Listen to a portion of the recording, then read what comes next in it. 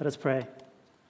Our Heavenly Father, you've called your people to be here today. We've come from many different places, different circumstances in life. We've all come here for one reason, and that is to be in your presence. We're hungering for you. We're thirsting for you. Fill us through your Spirit with your presence today. In Jesus' name, amen. Open your Bibles to Luke 22, verses 14 to 20. And we're reading the whole several verses there. When the hour came, he took his place at the table, and the apostles with him. He said to them, I have eagerly desired to eat this Passover with you before I suffer. For I tell you, I will not eat it until it is fulfilled in the kingdom of God. Then he took a cup, and after giving thanks, he said, Take this and divide it among yourselves. For I tell you that from now on, I will not drink of the fruit of the vine until the kingdom of God comes. Then he took a loaf of bread, and when he had given thanks, he broke it and gave it to them, saying, This is my body, which is given for you. Do this in remembrance of me. I will go ahead and stop there and not read verse 20. It talks about the cup, and it continues Jesus' monologue. But here we are again. Here we go again. The last time we did this, it was exactly 13 Sabbaths ago. Another communion service. What new does it bring? What new thing does it bring? It's deja vu all over again. And as I said, our denominational practice is to do the ordinance of humility, that is foot washing, and the Lord's Supper, that is, we call it the communion service, every quarter, either at the end or at the beginning of a new quarter. 4 times a year for as long as you've been a Christian. Or as long as you've been a member of a family that's a Christian. And that's a lot of communion services for an entire lifetime, right? Especially if you grew up in the church. Can you count how many times you've had communion services? How many times you've participated in the Lord's Supper and washing each other's feet? I started mine before I became a believer, joining my entire class in Mass. My family was self-identified as Protestant, Adventists, in fact, but we weren't practicing it really. The village I grew up in, they were practically everyone there, 99%, just about, are Catholic. And the village knew that we were different because my grandparents converted to the faith. But my grandparents had long gone. They came here to the United States when I was a little boy, and they left my mom to be sort of like the matriarch of the family, and my mom dropped the ball and practically left the faith. But the village knew that we were at least self-identifying as Protestants in a village filled with Catholic Christians. My great grandmother tried to keep the fire or the flame from completely going out, and for a while she was the one that took us to church with us until that church, which met in my great uncle's house, that church disappeared, and so nobody went to church, and we didn't go to church anymore. But out of respect, because we still self-identified as Adventist Christians, the Catholic catechist, the person that was in charge by the priests in the village to make sure that everybody learned the doctrines of the Catholic faith, asked my mom out of respect if it would be okay for me and my sister to attend Mass. And being predominantly a Catholic village, everyone in the school went to Mass whenever the priest came to town, came to the village. And Mom said, fine, it's all right. They can join in, except for one thing. They cannot partake of the bread and the wine. And so there I was, everybody at school. Me and my sister were just about the only ones, as if I remember correctly, who stayed seated while everybody marched up to the front, and the priest would dispense of the ostia and the wine one by one, and everybody opened their mouths, and the priest did it one by one. This was my first experience of the Lord's Supper without the bread and wine, watching others do it. Well, me and my sister got to watch. But you know, Mass without bread and wine is like Filipino meal without rice. How do you have a meal? It's if you're Filipino, you can understand what I'm talking about. It is not a proper meal if there's no rice in it. And how can it be a proper meal if the burger is without a patty?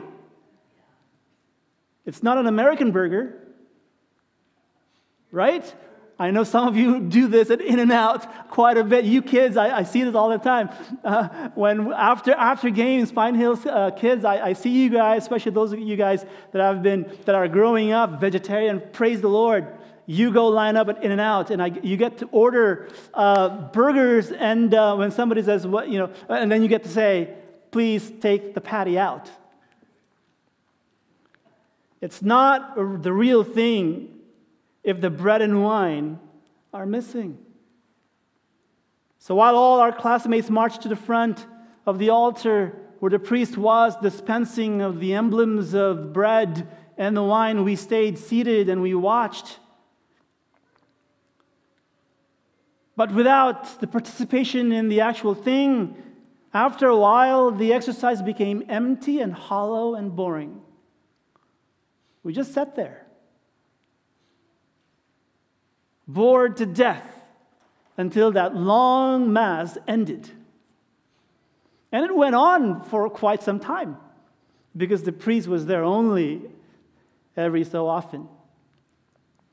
But there is boredom of a different kind, the Adventist kind, not at being prevented from taking or partaking of the bread and wine, but boredom from endless repetition.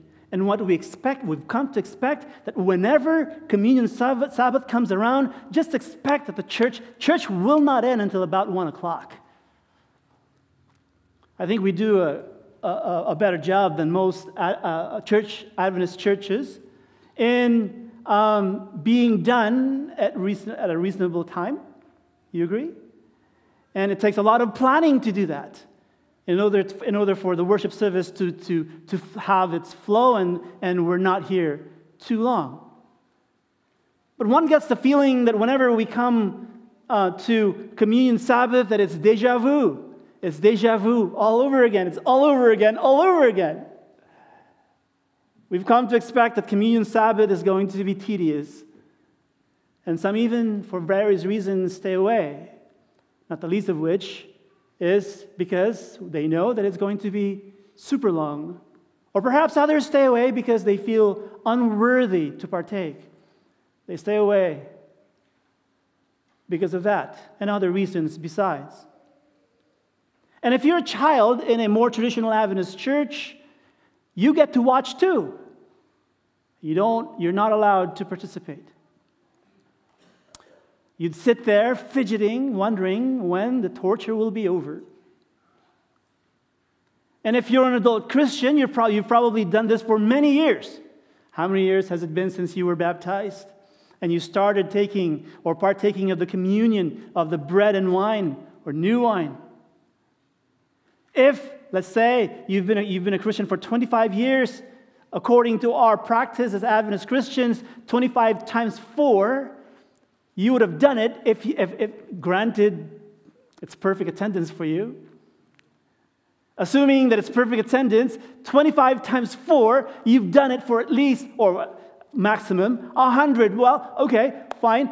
Throw in a few more surprises when you decide to visit a church and you realize that they're on a different schedule. And you realize, you sit there, oh no, I just had communion last week.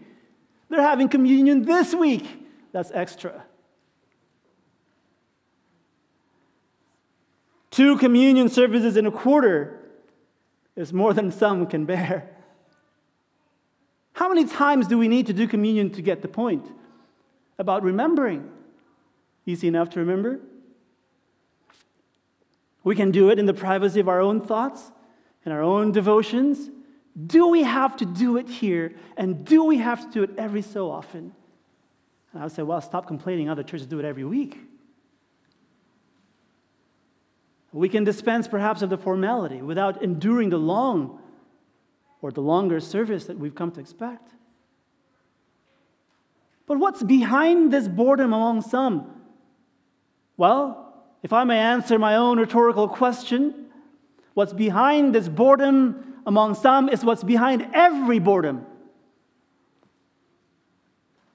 And if I'm not mistaken, there are 2 things that are, that happen that lead people to be bored about things. Number 1 is a lack of a full appreciation or understanding of what's in front of you. And the other is the lack of action. You don't get bored doing something. You get bored just sitting there doing nothing. Which is part of the reason why we try to make the communion service a lot more participatory than we're normally accustomed to.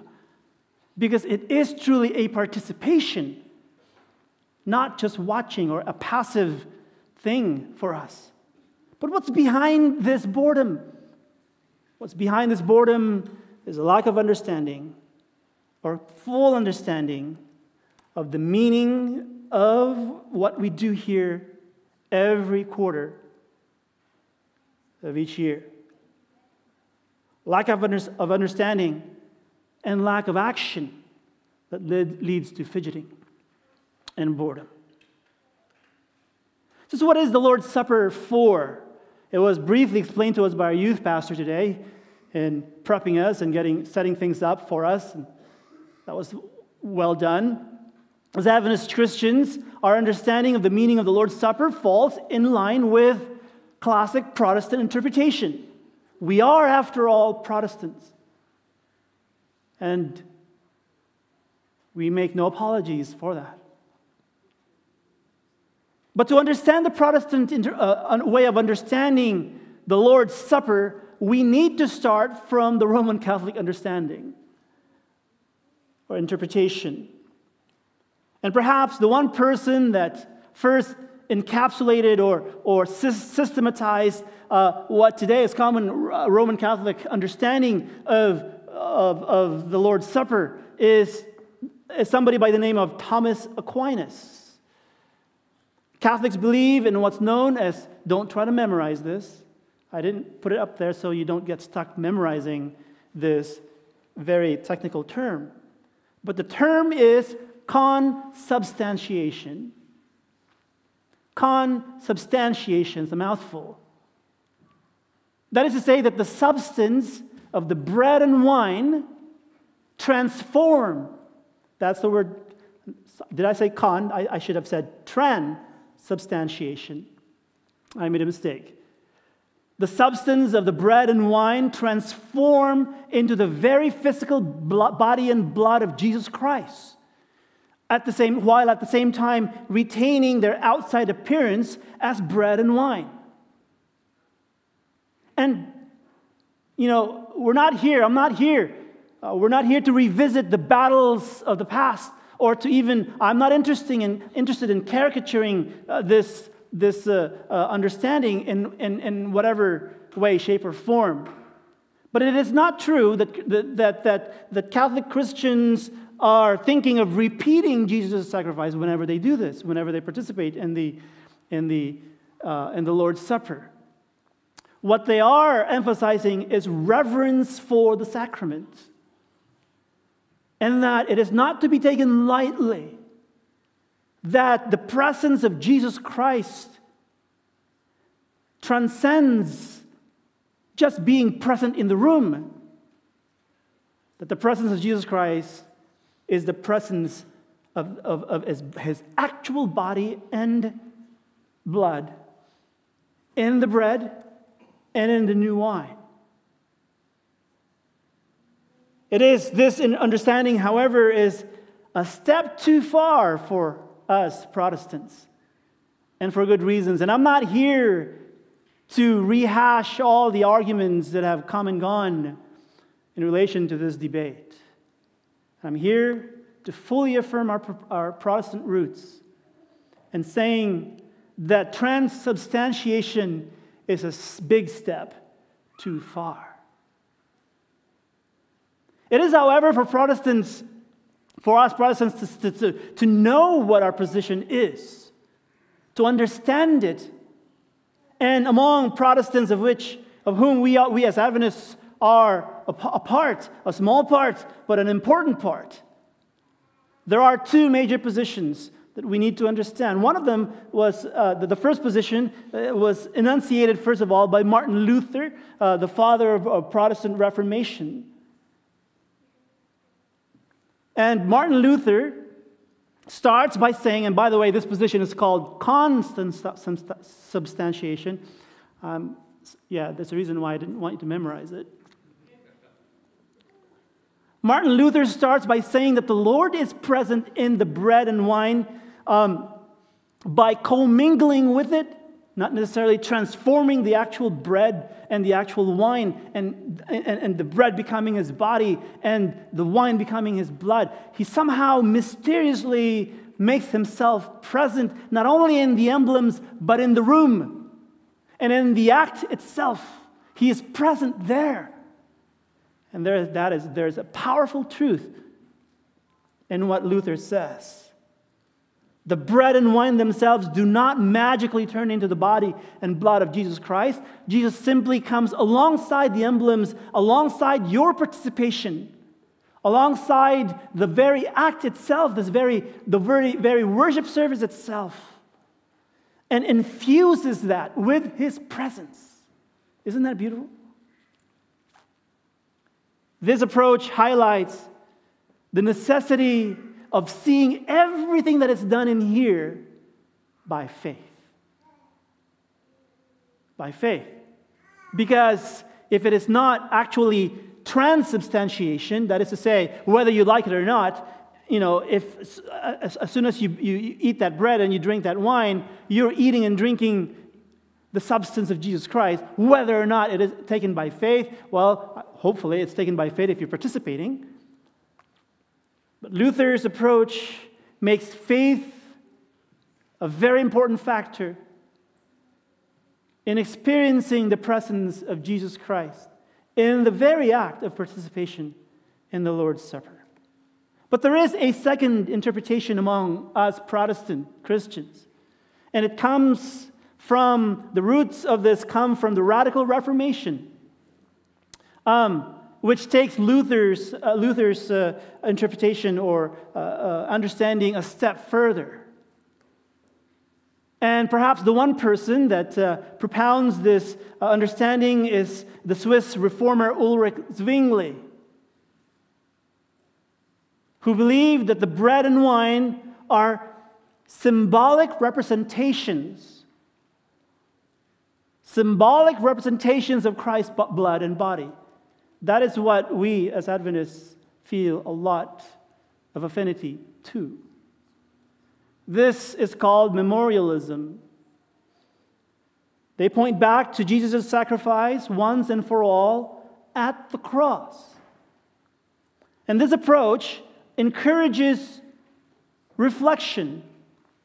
That whenever we come here, or even as we come here in our homes or wherever we find ourselves out there in the world outside of the walls of this church, that we would have made the proper reflection and the proper preparation and a proper understanding of what we're about to participate in. According to Zwingli, the bread and the wine are symbolic representations. And so it encourages remembrance. It encourages personal reflection. And it is not so much the mystery of the emblems that we focus on, but the partaking as a community of faith that makes this memorial so powerful and effective. And if we add Luther's understanding to that, it becomes even more powerful.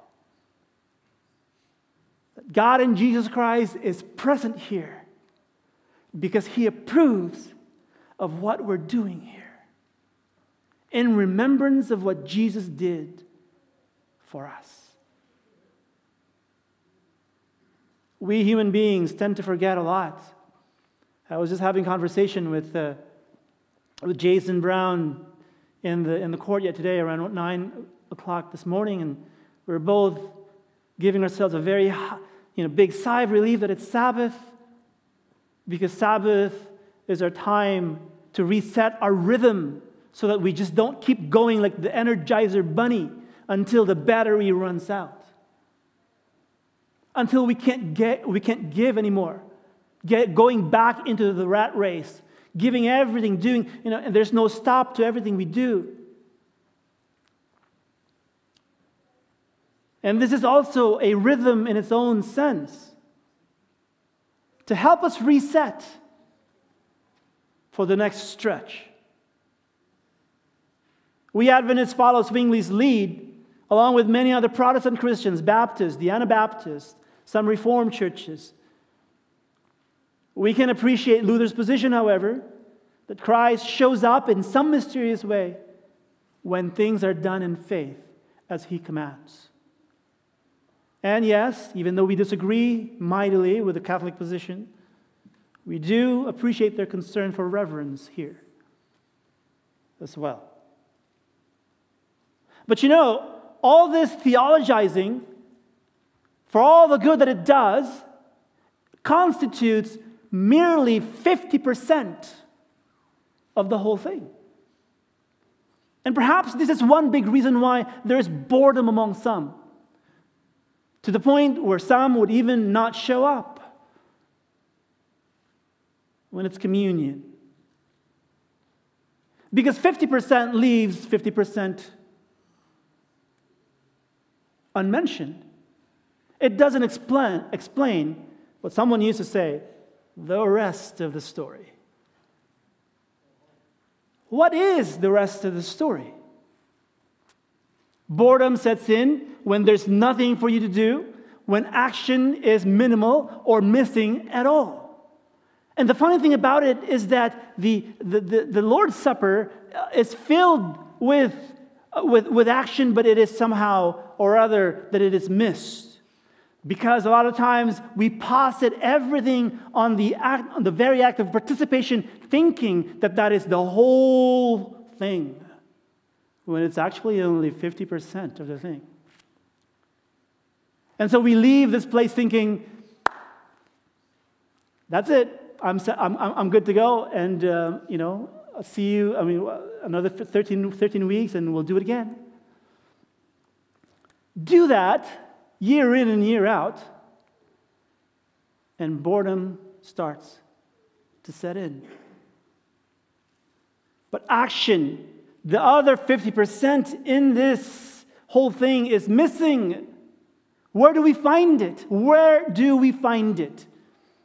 We find it in the last words of Jesus Christ when He says, "Do this in remembrance of me." Do what, Lord? Participate? That's only 50% of it. Yes, He wants us to do that too. What's the other 50%?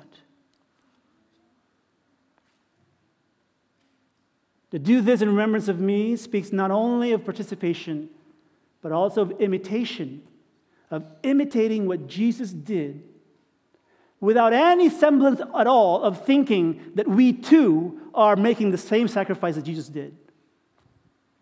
That is to say, only one sacrifice was made for all mankind, humankind, and that sacrifice was made by Jesus Christ at the cross. It is never to be repeated again. It's once in eternity occurrence. But He wants you to participate in another way. That is to participate in the very act of giving of oneself to the world that does not recognize Him. So in the Lord's Supper, therefore, there's a seed of action. When Jesus Christ says, "Do this in remembrance of me," He wants you to participate here, and then when you leave this place, He wants you to do what He did for others outside the walls of this church. The other 50% of the Lord's Supper is not here. And it is only here by the first symbolic act that succeeds, that follows this. And it is the act that we've already done. It is the washing of each other's feet.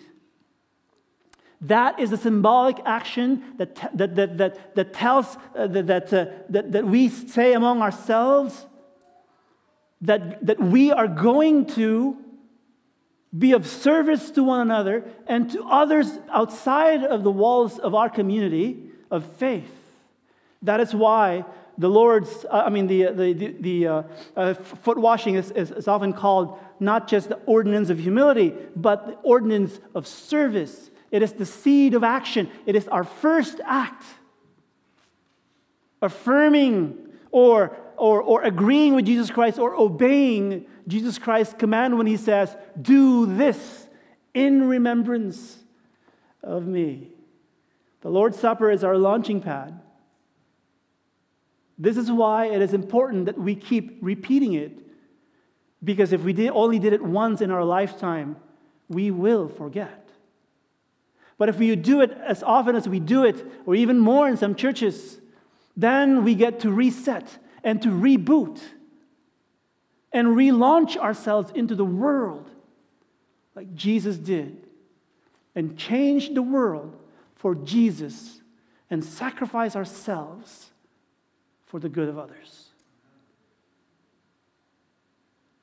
That is why this is important. That is the other half of the story. The action of Jesus at the first communion supper is to be imitated.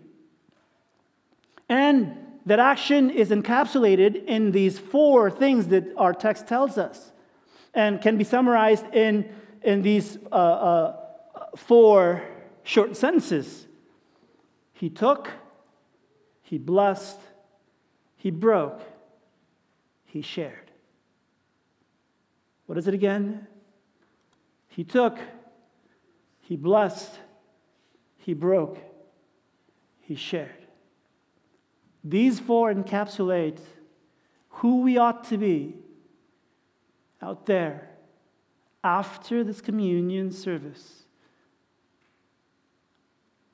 He took the cup, which contains his blood of the covenant, of the new covenant, in symbolic form. And in Scripture, life is in the blood.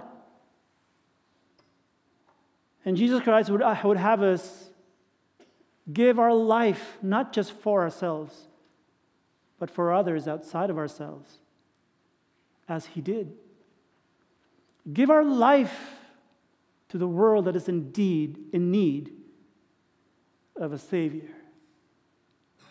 And the second thing he does is he blesses. He blesses. And what God wants you to understand is that you can be a blessing and you ought to be a blessing to the world.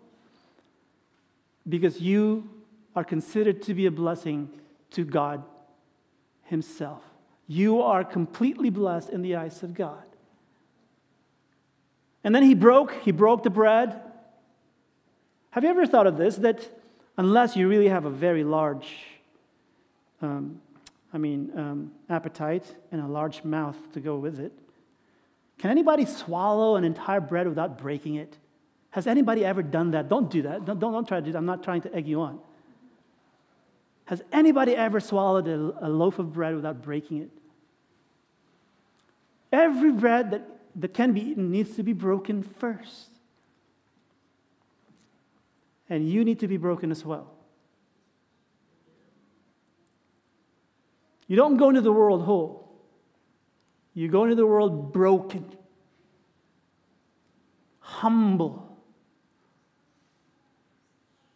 not thinking yourself all that in a bag of chips, not thinking yourself better than the rest of them because you have Jesus Christ. And they don't. But humble and broken, you go and bless others as a broken person, and in the words of an author, a famous author, as a wounded healer. You yourself are wounded. You're broken.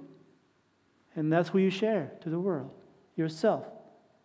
And he shared himself. This type of incarnational ministry to the world, it's what invites us to come here and reset. We're resetting when we participate. More than just remembering an action in the past. We're resetting for the present. We're resetting for the future. Remember that. And communion service will never be boring again. It will never be boring again. And perhaps gently nudge our brothers and sisters that stayed away, provided you know why they stayed away. Tell them why.